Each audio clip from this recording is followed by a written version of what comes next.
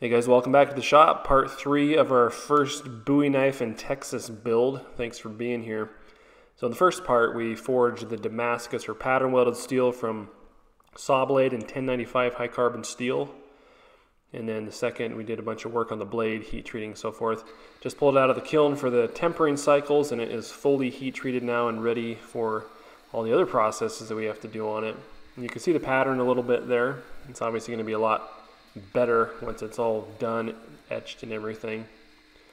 So I'm just putting a little bit of a radius right behind the plunge line, a little more, kind of cleaning that up. Now for finish grinding the blade here, and it's actually a little bit easier at times to grind hardened and tempered steel simply because the harder steel does not tend to grab or catch or wander as much on the grinding belt. You really have to be careful, I find, especially when the steel is not giving you as much resistance, keeping everything flat and true. I think it's actually about time that I replace the glass on my flat plating right there. It's got some rather unflat characteristics to it, so it's time to do that probably. But just taking my time here, and obviously the goal is to grind a consistent thickness down the center line of that blade.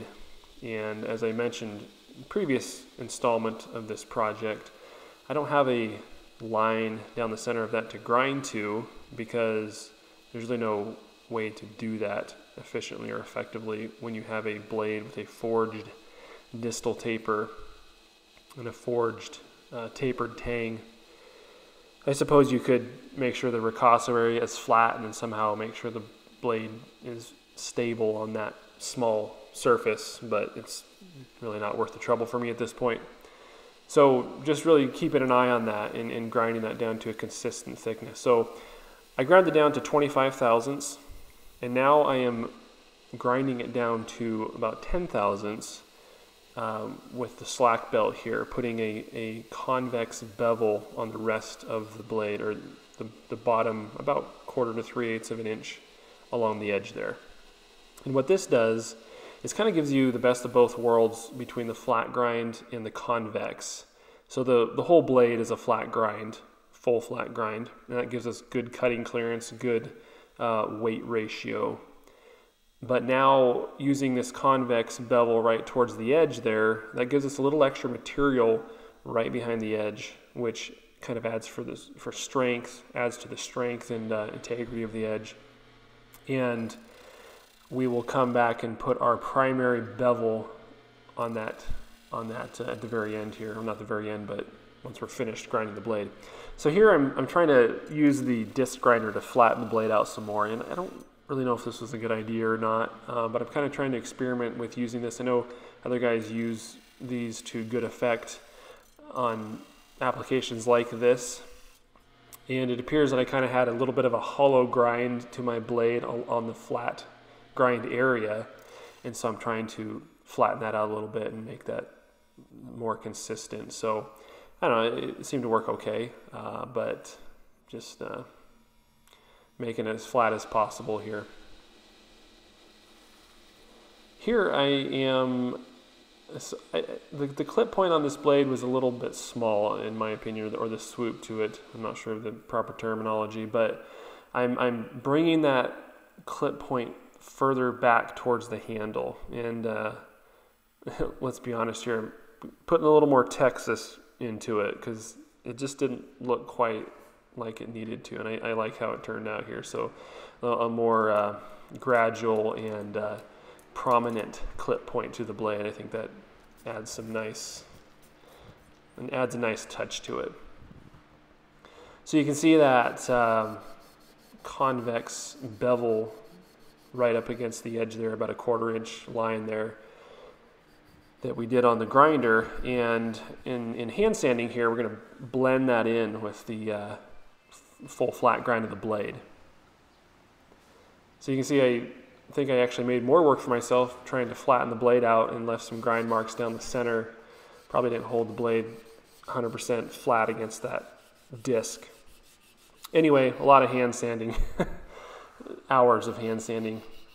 probably made more for myself than I needed to, but finally got it, cleaning up the spine here, and here's the blade down to 600 grit finish, which is not as high as we need to go before etching, but that's as far as I'm going to go right now, because the next thing I'm going to do is put an edge on the blade, and that is for the purpose of testing the blade before we go any further.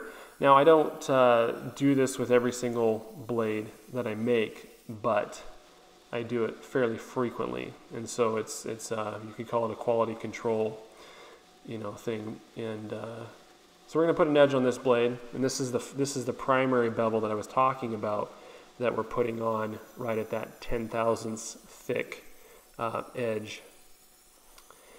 And of course you're going to have a burr on there, so we'll take it to the stones and work that down to a good edge that's not rough ground, as it were. That's a 240 grit belt that I used to put the primary bevel on. So we'll work it down with our stones, an Arkansas stone here, hone that up a little bit, and finally use the strop to really put a nice razor sharp edge in there. I prefer to use the strop particularly when using a blade for woodworking. It especially shines, I think, in that case.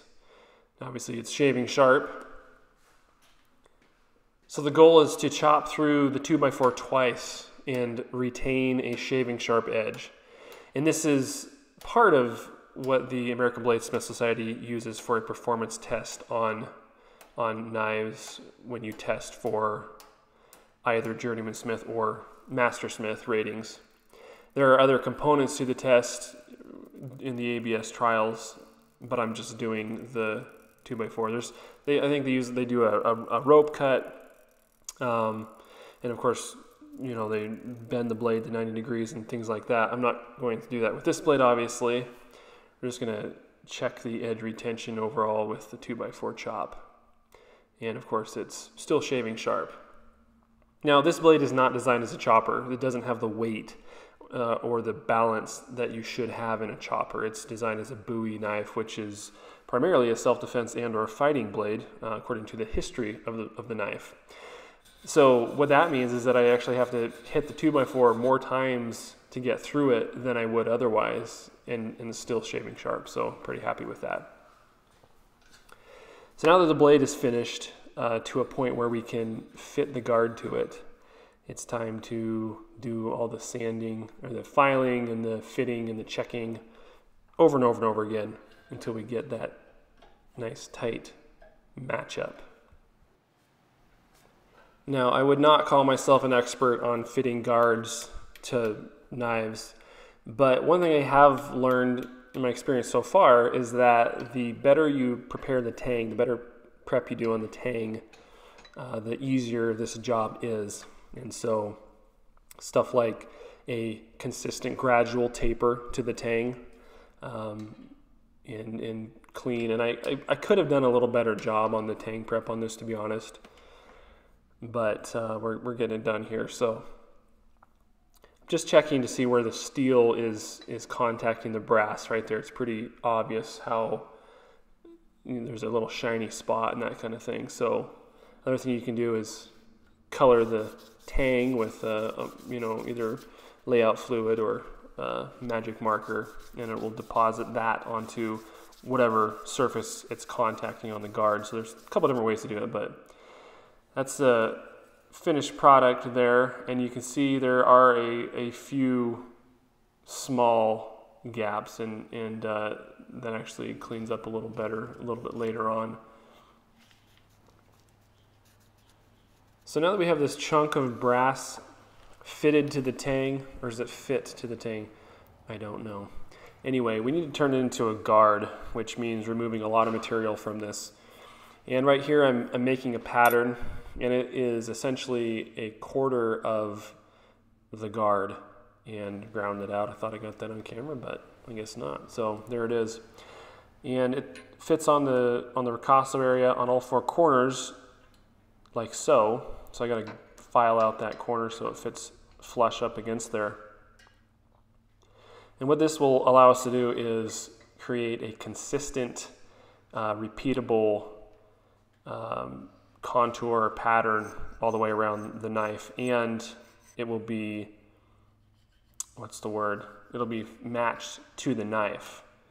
So equal distances away from the ricasso on all four corners instead of, does that make sense? It has to match up to the knife to be consistent. It doesn't really matter if it's consistent if it doesn't match up to the knife. And here, I didn't pull that tape off right there in the corner. I came back and did that and rescribed, but this gives us a fairly precise locator for where we need to shape the guard to. And just put it, hold it tight on all four corners as you go around, and you have a consistent, equal, matched guard from, based off of where the ricasso actually sits in the guard. So we're just going to grind up to our scribe lines as carefully as possible and shape that whole thing. Obviously, there's still far too much material on the guard here, so I'm going to do a little contouring and bring it down to something that is going to be acceptable. So I had a vague idea of what I wanted, and then I just started kind of grinding material away. That's kind of what I did here. But what I'm kind of going for here is something that is reminiscent of the original Bowie knife era, and by that I mean something that is elegant or even a little bit flashy and yet very serviceable. So if you get into the Bowie knife history at all, it's really interesting. The early Bowie knives looked more like a butcher knife or like a long hunter blade that we're seeing in the the early days of the American colonies and so forth. But as it developed after Jim Bowie's fame in the Alamo and prior to that with his sandbar fight and everything, it became popular, and most Bowie knives that were bought and carried in America were actually made in England by a couple different makers in primarily Sheffield, England. And they would typically adorn their knives with engravings and rather fancy things. And so in just the way the guards were designed and stuff like that. So I feel like this guard is a decent representation or pays some homage to that feel of the Bowie knife. It's kind of funny because there's really very few American-made Bowie knives from the era of the Bowie knife. And so most of them were made in England and were rather fancy oftentimes. But beyond that, what makes a Bowie knife a Bowie knife? That's a really interesting study. And it's really hard to point to a particular knife and say that's a Bowie knife. I mean, the range of knives that were sold and carried as quote-unquote Bowie knives in that era, in Jim Bowie's era and post-Jim Bowie, it varies dramatically. Some are big knives, a lot of them are big knives, some aren't so big knives, and they were called Bowie. There was actually, during that time, there were actually Crockett knives. Davy Crockett, who also was a fairly well-known explorer, scout, etc. I don't know of all his exploits, but really what it boils down to is the Bowie knife was a marketing scheme more than anything. And so there's all kinds of different knives that were sold and carried as Bowie knives. As far as the original Bowie knives, we don't know for sure what they are, but there's some pretty good indications that we know of or have, some of the original Bowie knives carried by either Jim Bowie or his brother or made by the people that he knew. Anyway, off on a tangent there, but fitting the handle here. So I'm using a piece of curly koa. I believe that's what it is, pretty certain. And marking that off based on where the tang is going to go. You don't want to drill out too far. You want to be able to fit that guard in. So I started out with a 3/16 drill bit, and it's not very long. So I actually used my 3/8 drill bit, which is too big, but I just went down the center. Now I can use my scraping / carving, inside carving tool, and I can literally create a slot, as you can kind of see on the top and bottom of that 3/8 hole. And so there's going to be space around the tang on the sides, but the top and bottom for 1/8 of an inch is going to be held securely. And so I can come back and bed that with epoxy or something to that effect. And so in lieu of having a 3/16 inch drill bit that is long enough, this works pretty good. So Again, this is just a lot of checking and rechecking and rechecking. And so it's a tedious, laborious task. Here I'm again using the magic marker to check to see where the inside of the handle is rubbing still or binding up.